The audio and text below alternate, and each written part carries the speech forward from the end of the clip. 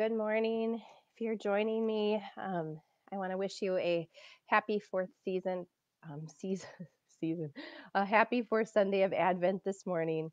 I am Pastor Kari Jacott. I am the guest pastor at Monticello Covenant Church right now, and I just want to welcome you as we worship together. Because we are not meeting together in person at this moment, obviously, like I don't have the gift of guitar or singing. So we're primarily reading God's word together, going through scriptures. I've been using the lectionary to share God's word with you over the last 6 or 7 weeks that we've been meeting together online through Facebook. And I just want to encourage you to use this time to um, consider the season of Advent, to consider how we are preparing for Christmas and preparing our hearts to celebrate and acknowledge Jesus's first coming and his second coming, which we anticipate and eagerly await as followers of Christ. This morning, I lit for you. This is the hard thing with technology and being in my living room. I lit for you a candle to remind you today that we are in the fourth Sunday of Advent, which is the peace candle. It's also called the angel candle, but the peace candle. And so today, as you light a candle, be mindful that God desires peace for us, and he gives peace to us through his son, Jesus Christ. And so this morning, I'm going to put it next to my peace. We have some stocking holders on our mantle that say peace, and that is something that is something important to each one of us, that we have peace. Peace is something that if you asked people what they would want most in this world, they would probably say, I want peace on earth. We see it jokingly on car bumper stickers that will say, imagine world peas, meaning imagine world peace, but it comes out world peas because it seems like it's something that is hard to imagine and hard to ask for and hard to get. This morning, I invite you to join me in prayer. I had also listed on Facebook the scriptures for today, but as we prepare to get into God's word, I invite you to join me in prayer this morning as we pray together. And I'm going to start out with a personal prayer for peace. Colossians 3:15 says, "Let the peace of Christ rule in your hearts, since as members of one body you were called to peace, and be thankful." Let's pray. Lord, I invite your peace to rule my heart. As I end this year and reflect on your many gifts you have given me, let my heart be encouraged with the truth that you are a good God.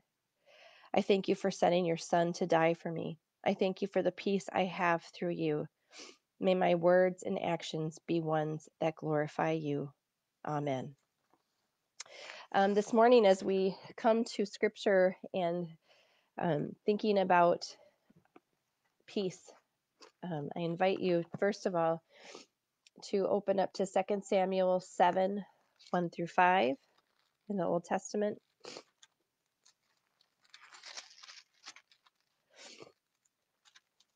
It's really important as we do this work together in Advent, as we read Scripture, to remember that the Word of God was given all throughout history. And so when we look back on verses like 2 Samuel, we see how they were eagerly looking ahead to God's promises of the Messiah to come. And that's really beautiful that we get to look back and read that now and understand it now through the lens of history. 2 Samuel 7, 1 through 5. After the king was settled in his palace in the garden, and the Lord had given him rest from all his enemies around him, he said to Nathan the prophet, "Here I am, living in a house of cedar, while the ark of God remains in a tent." Nathan replied to the king, "Whatever you have in mind, go ahead and do it, for the Lord is with you." But that night the word of the Lord came to Nathan, saying, "Go tell my servant David, this is what the Lord says. Are you the one to build me a house to dwell in? I have not a house. I have not dwelt in a house from the day I brought the Israelites up and out of Egypt to this day. I have been moving from place to place with a tent as my dwelling. Wherever I move with all the Israelites, did I ever say to any of their rulers, whom I commanded to shepherd my people Israel, why have you not built me a house of cedar?" And then I'm jumping down to verse 8. Now then, tell my servant David, this is what the Lord Almighty says: I took you from the pasture, from tending the flock, and appointed you ruler over my people Israel. I have been with you wherever you have gone, and I have cut off all your enemies from before you.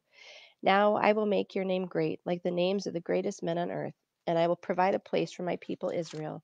I will plant them there so that they can have a home of their own and no longer be disturbed.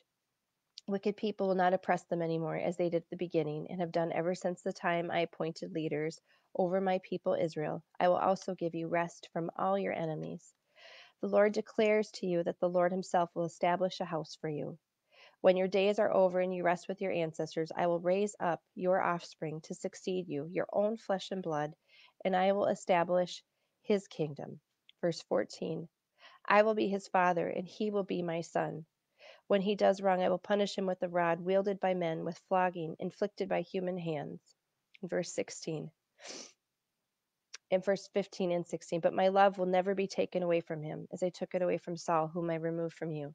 Your house and your kingdom will endure forever before me. Your throne will be established forever. And it says also that Nathan reported to David all the words of his entire revelation. As we pause there, I think it's important to just take a moment and see how Jesus fulfilled all those things that Nathan the prophet told David. And it's important also to think of how, in the eyes of the world, in the eyes of even Jesus's own people, he did wrong. And then he was punished. He was punished with a rod wielded by men, with floggings inflicted by human hands. But God's love was never taken from him. And I think that's important, also promised to us right now when we think of God's peace. When we have God's peace, it will never be taken from us. That's something I encourage people with as I work with them as a counselor, is when we have peace, and especially when we have the congruency of our faith and our body and mind all working together at one point. God has given us something that the world cannot take away, that cannot be diminished or changed. And it's beautiful to see that the promise that was given says that they will have a home of their own. They will not be oppressed, and they will have rest. That is a beautiful promise. Turn in your Bible to Luke 1:26 through 38.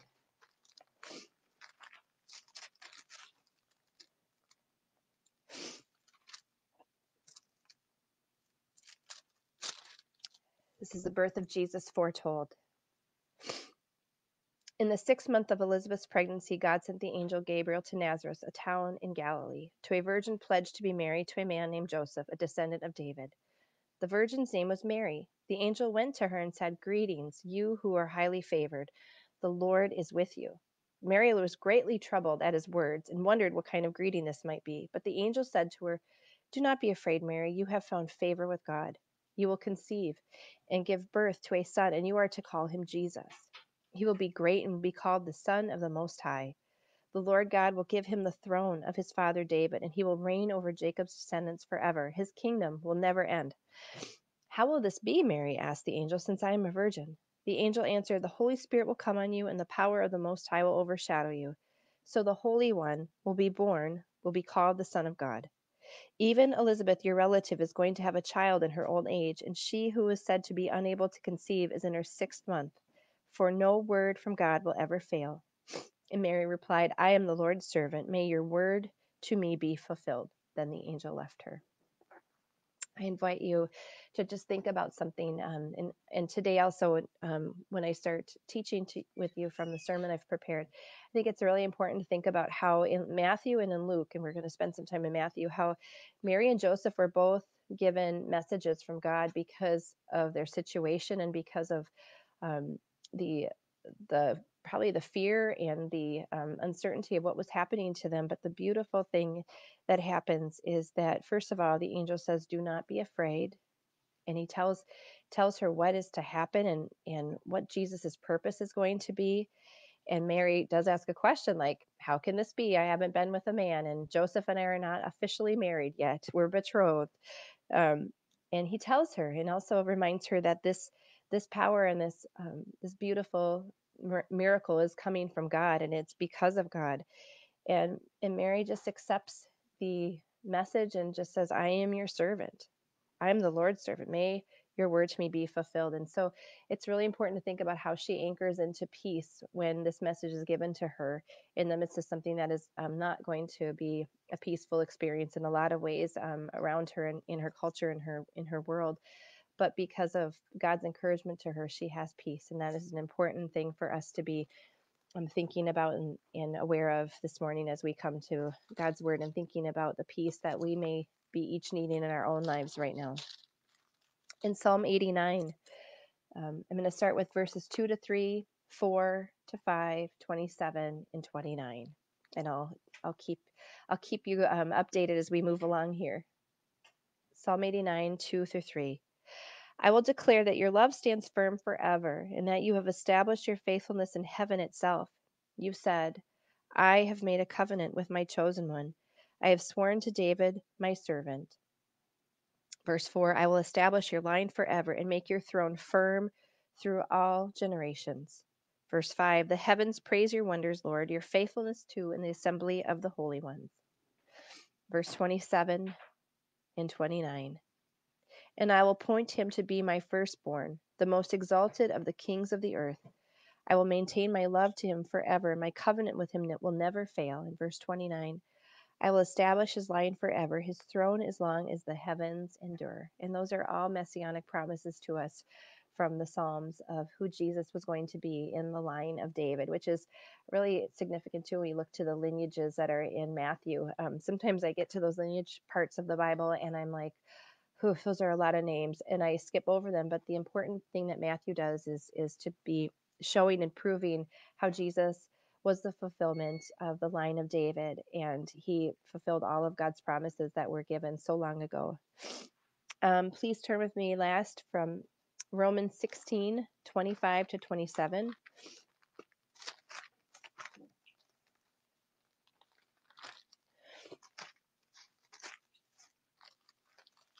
I apologize for my sniffy nose this morning, too. I am struggling with allergies as we've had this warm up and cool down and snow and everything. I wonder if some of you are going through the same thing right now. Romans 16, 25 to 27. The Apostle Paul completes the book and the letter to the Romans by saying, now to him who is able to establish you in accordance with my gospel, the good news, the message I proclaim about Jesus Christ, in keeping with the revelation of the mystery hidden for long ages past, but now revealed and made known through the prophetic writings by the command of the eternal God, so that all the Gentiles might come to the obedience that comes from faith. To the only wise God be glory forever through Jesus Christ. Amen. It's really a beautiful thing to think that as God gives peace to us, he also brings peaceful relationships and peace between people groups that had not been peaceful before. And so we see that in how the Gentiles, who, we are included in that branch, came to know Christ. And so the church was unified across racial lines, ethnic lines, cultural lines, family lines. In Christ, we have peace and we are united. And that is a really beautiful thing. This morning, I want to just share some thoughts I've been thinking about over this past week. And I alluded to that I was also going to share some thoughts from the book of Matthew. A couple things about Jesus's name, first of all, that we see that are revealed to us in the book of Matthew. And if you want to grab your Bibles again, here I put my Bible down. In the book of Matthew, chapter 1,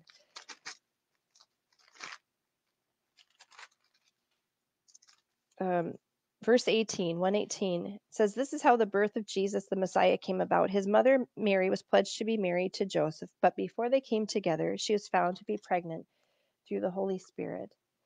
Because Joseph, her husband, was faithful to the law and yet did not want to expose her to public disgrace, he had mind to divorce her quietly.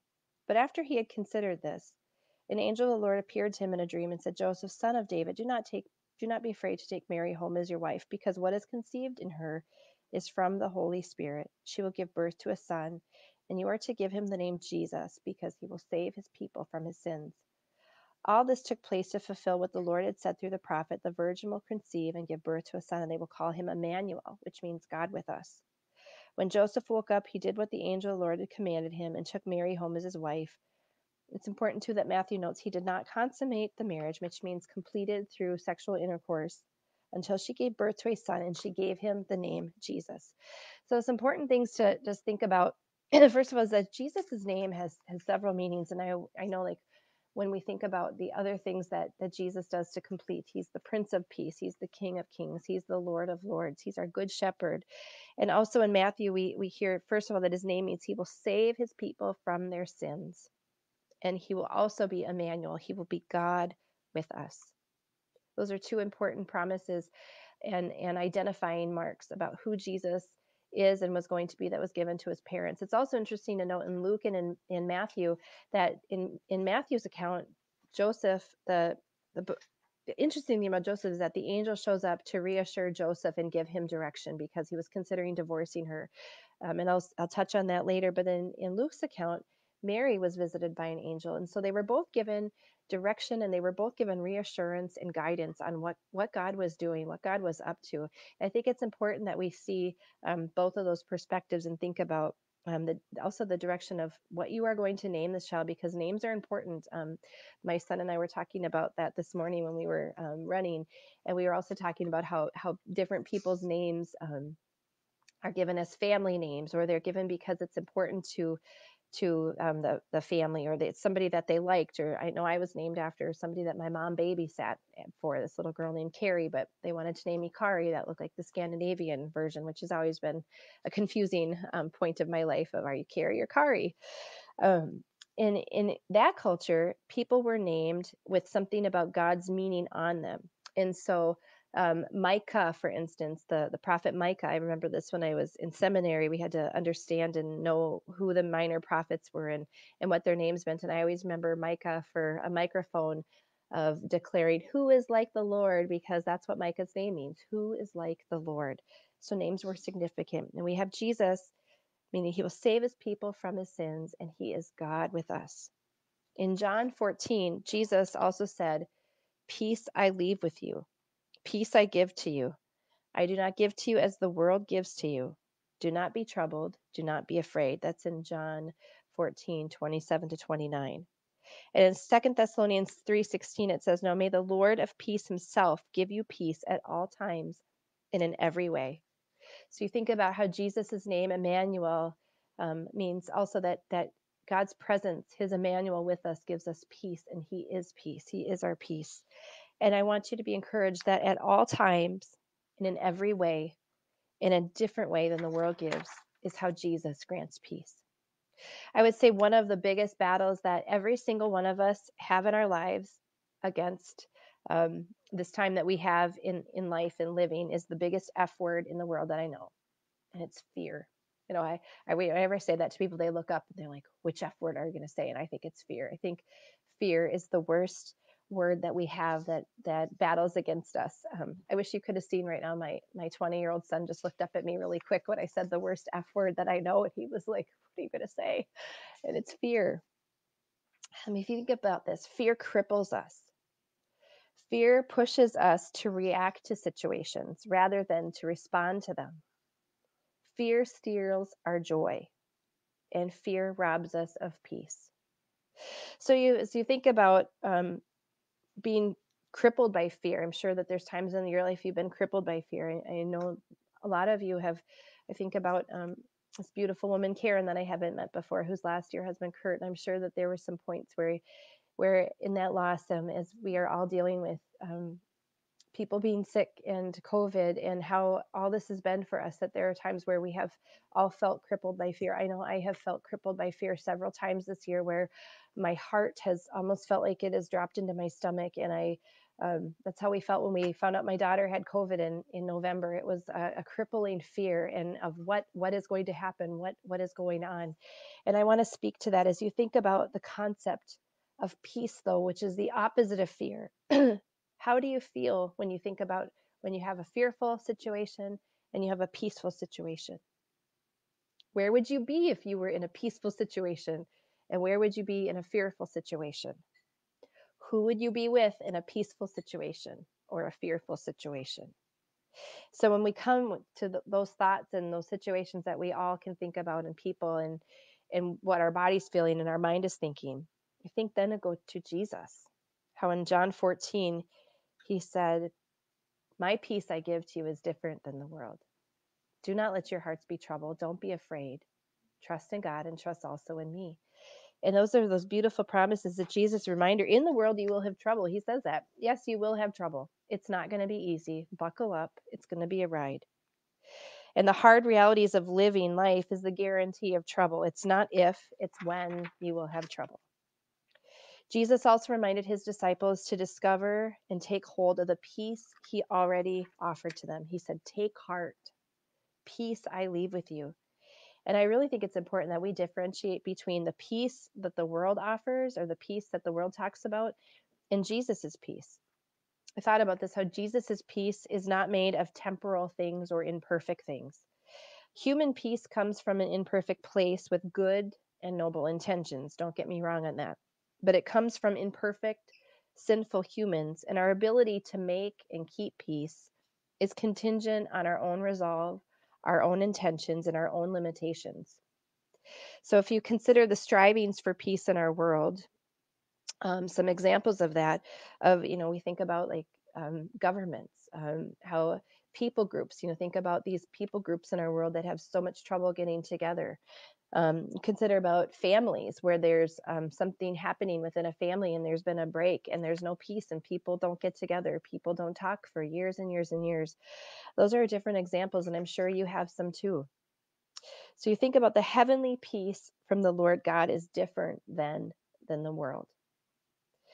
In the heavenly peace of God, there's a lack of trouble. There's shalom. That's when people would say to a greeting. I was reading about this in one of the commentaries I was looking at, that and a greeting that people would say to ancient cultures, they would say shalom. It would be peace be with you, and they would say it back, and peace be with you too. Which now in our culture we might say hi and goodbye, but they would grant peace and they would wish that towards each other. That shalom is I want the best for you. I want your well-being right now. I want you to have peace and um, a place where there's a lack of trouble and a lack of difficulty. Peace from God is a state of trusting and being trusted. It's a state of goodwill. Think about how the angels came to the shepherds and said, peace on earth and goodwill to those on whom God's favor rests. So as you think about peace right now and the things that you want most in this life right now, I think all of us are struggling with a lack of peace because of what's happening in our world. We've had a pandemic, which none of us have ever experienced in our lives. We've had social and racial unrest. We have so many things happening in our congregations and in our communities that are making us feel a complete lack of peace.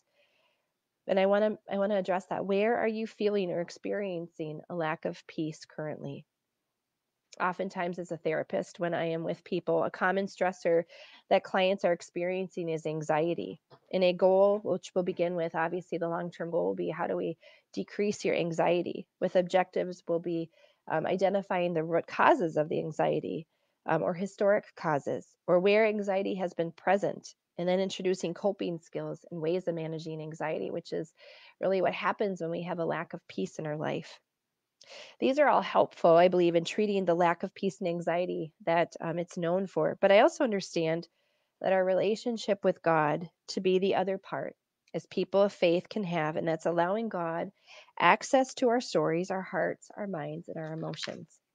In our scripture reading today in Matthew that I shared with you, the story of Mary and Joseph, I'm sure that they experienced an incredible amount of anxiety.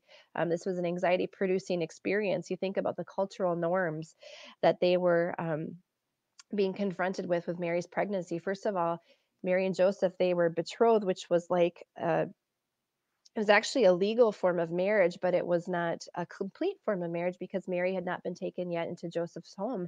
The thing I didn't know was that in this culture, when you were betrothed, it also meant that if your fiance died, you were also considered a widow. So it was a legal and binding relationship that was seen as marriage, but it was not just completed in the act of sexual intercourse and the joining of two people into one flesh. And so the fact of Mary being pregnant had implications for her and Joseph. Joseph, it says he was considering divorce. He was considering how also not to publicly shame her. how to help her in this situation, because it says he was a righteous man. So it seems here he was praying on this, he was considering it, he was thinking about it, and also what to do about this, because obviously people also would think that he was the father and that he was divorcing her and shaming her, which would have been just as bad as well. You think about how Matthew shares the details of the angels coming to him, to Joseph and Mary, and they both find themselves in situations that are less than peaceful. You think about how God knew what they were both thinking. I'm sure God knew. I know God knew that Joseph was worried. He was concerned. He didn't know what to do, but he wanted to do the right thing. And for Mary, she was very vulnerable and probably scared. But we have God's peace being given to both of these young people. His message through angelic messengers brought clarity and peace.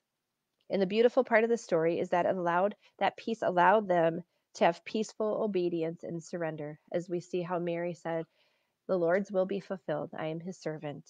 And Joseph moves forward in obedience, also knowing that there was probably talk their whole life that they had a child that was conceived before marriage, which was not okay.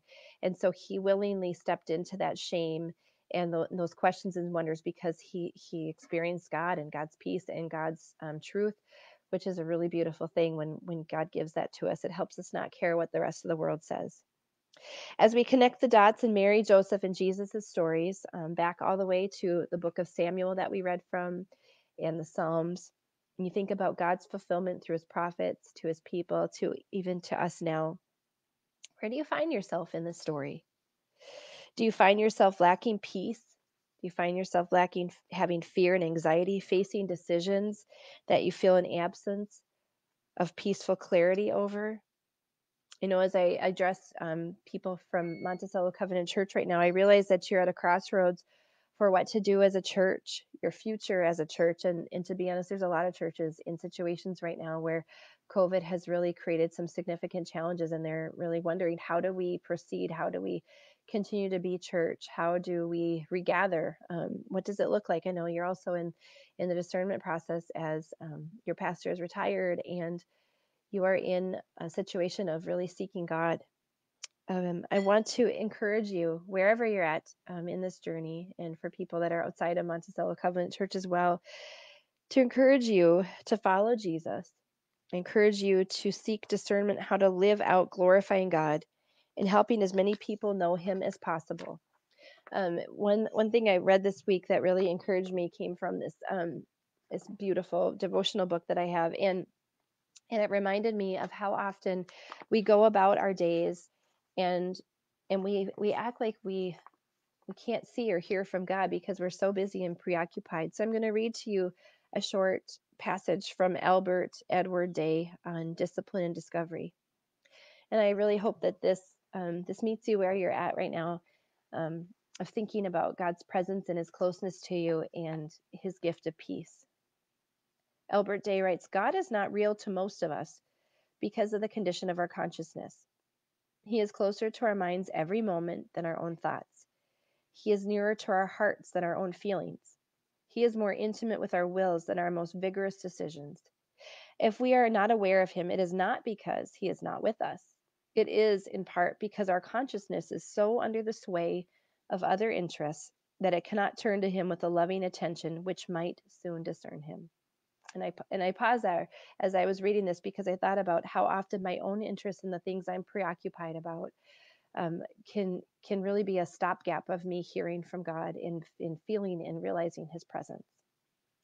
Albert writes, "Did you ever encounter on the street a friend whose physical eyes looked at you without seeing you? You walked right into him before the alien look on his face changed into one of recognition. Then he confessed that he had been so absorbed in thought about some other matters that he had not been aware of you until your intentional collision with him. You were there, yet he did not see you. Though actually in your presence, he was nevertheless as unconscious of you as if you did not exist." There is a persistent failure of the unemancipated consciousness. It can be so preoccupied by lesser realities that it does not sense the presence of the divine reality surrounding and sustaining it. Something has to happen to end that absorption in other affairs so it can turn its attention to God. And so this morning, as I pause there too, I want to just ask you to consider, what are some things right now that maybe are occupying your thoughts so much that as how he gives the example of somebody, two friends walking towards each other on the street, and being so absorbed in what you're thinking about that you can't see that friend or experience that friend. That is a very good analogy of how we can be encountering God throughout the day, but we're so preoccupied in what's going on with us that he'll collide with us, but we don't see it or hear his coming because of our own thoughts and our own preoccupation with ourselves. Albert concludes, he says, sometimes events will do it. One encounters God in a crisis that, as we say, brings one to one's senses. Death, disaster, sickness, the collapse of friendship are like the collision on a street. They shatter the tyranny of an idea of a dream and release consciousness for the awareness of something greater than the idea of the dream, God himself. It would be a very poor sort of life that was aware of people only when it collided with them or was brought up standing by some decisive act of theirs. And it is a tragic life that becomes conscious of God only in those events that shatter its habitual thoughts and dreams and compel it to recognize his presence and activity. What makes life splendid is the constant awareness of God. What transforms the spirit into his likeness is intimate fellowship with him. We are saved from our pettiness and earthliness and selfishness and sin by constant communion with his greatness and love and holiness. So this morning, as we end there, I just want to ask you this week to do something. It's called the daily office, the prayer of examine, and examine is EXAMEN. It's a beautiful practice that was brought about by Saint Ignatius, Saint Ignatian monks, and what they did was they at the end of their day, they did some reflection of where was God present throughout the day? Where did they feel his presence? Where did they see him show up in their lives? A question we have in our family that we've often asked when I get my kids from school is, how did you see God at work during the day? Also, as you do that prayer of noticing and being aware of his peace, when did you notice God give you peace today? When did you notice that he was present with you in a situation that was devoid of peace or was anxiety provoking? And it's also important to note too of how you can practice the presence of God actively when you start noticing that you are in a situation that lacks peace. And many of us are in those situations right now, and it seems like it's a daily thing. But I think that is the beautiful gift that God is giving us to draw us closer to him and experience his peace. Um, and I hope that encourages you today as you consider your immediate life, your family life, community, in a church body as well. Bruce had asked me as we wrap up today to share some events coming up, and there we want to encourage you to seek some of the links that was provided for you to watch and participate with some other churches online for Christmas Eve and Christmas Day. So we are not going to be meeting through Facebook Live as Monticello Covenant Church on Christmas Eve or Christmas Day, but follow the email suggestions for worshiping together with some other communities in that way. And I will see you in the next week. And also just to keep praying for each other, seeking God's clarity and discernment and peace as you make decisions of how you're going to be as a church body and your next steps. And I want to close today with a prayer of peace for our world. Psalm 29:11 says, "The Lord gives strength to his people. The Lord blesses his people with peace." Let's pray together. Lord, would you bring your strength and peace to your people? Would your presence be felt by all who seek you in a powerful way in this Advent season? Turn the hearts of mankind towards you. We pray that the lost turn to you and find an unshakable peace that nothing else in this world can offer. Amen. Go in peace today to love and serve the Lord, and we can give thanks to God together for each other today. And I'll see you in a week. Take care.